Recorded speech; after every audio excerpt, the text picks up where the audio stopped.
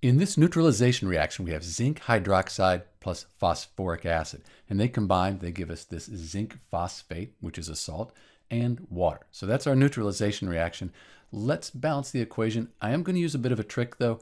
This PO4, it's called the phosphate ion, it stays together. I have it here and here. So I'm just going to count that as one thing, and you'll see that right here. That'll make it a lot easier to balance. We have 1 zinc, we have 2 times the 1, that gives us 2 oxygens, 2 times the 1 hydrogen, so we have 2 of those, plus we have these 3, so we have 5 hydrogen atoms, and then we have just the 1 phosphate we talked about earlier. On the product side, we have 3 zincs, then we have just the 1 oxygen here.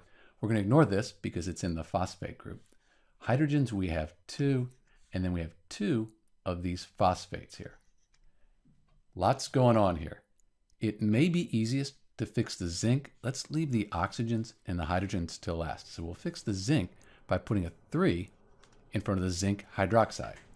So now we have 1 times the 3. That gives us 3 zincs. Those are balanced. We do need to update the oxygen and the hydrogen though. So for the oxygen here, we have 2 times the 1 oxygen, that's 2, times the 3, that gives us 6 oxygens.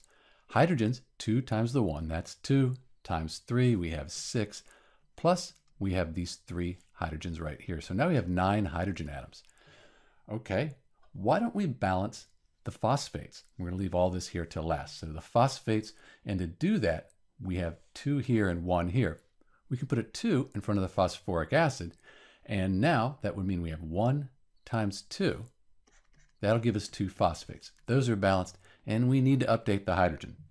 So we have 2 times 1, that's 2, times 3, that gives us 6, plus 3 times 2 is 6. So we now have 12 hydrogens, but we're getting there because we can now change the water. So if we want to have 12 hydrogens here, we need to put a 6 as our coefficient, and that might fix the oxygens. So we have 2 times 6, that'll give us 12, and 1 times 6, that'll give us 6, and we've balanced this equation. So the trick here, leave the oxygens and hydrogens till last, and then if you have a polyatomic ion like the phosphate that stays together, we have it here and on this side, count it as one item. We couldn't do that with the hydroxide because it got broken apart into the water and so on. But with the phosphate, that saved us a lot of trouble. This is Dr. B with the balanced equation for zinc hydroxide plus phosphoric acid. Thanks for watching.